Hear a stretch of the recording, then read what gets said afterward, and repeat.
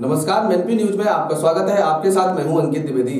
कस्बा आलीपुर खेड़ा में श्री सुंदर वाटिका के प्रांगण में चल रही क्रिकेट प्रतियोगिता में कल्याणपुर की टीम ने आलीपुर खेड़ा को 2 विकेट से हरा दिया। देखिए हमारे संवाददाता शिवचरण राजपूत की ये रिपोर्ट। कस्बा आलीपुर खेड़ा में श्री सुंदर वाटिका प्रांगण में चल रही आलीपुर खेड़ा प्रीमियम लीग के मैच में कल्याणपुर ने आलीपुर खेड़ा को 2 विकेट से हरा दिया। प्रीमियम लीग मैच का उद्घाटन ग्राम सेवा समिति अध्यक्ष धर्मेंद्र राजपूत ने फीता काटकर किया। उन्होंने कहा कि ग्रामीण खेलों में बढ़ चढ़कर हिस्सा ले रहे हैं, जिससे ग्रामीण अंचल में प्रतिभाएं उभर कर आ रही हैं। उद्घाटन मैच में आलीपुर खेड़ा के खिलाड़ियों ने 101 रन का लक्ष्य रखा, जिसमें मोहित ने सर्वाधिक 23 रन बनाए, कुलदीप ने 10 और राजकुमार ने 9 रन बनाए। बालाजी ने 4 विकेट और 12 रन बनाए, जिसके जवाब में कल्याणपुर की टीम ने 8 विकेट खोकर लक्ष्य को हासिल कर लिया। Bureau report, Mainpuri. खेल हो रहा है, इसके बारे में आप क्या कहना चाहेंगे? हमारा खेल हो रहा है, अच्छा लग रहा है।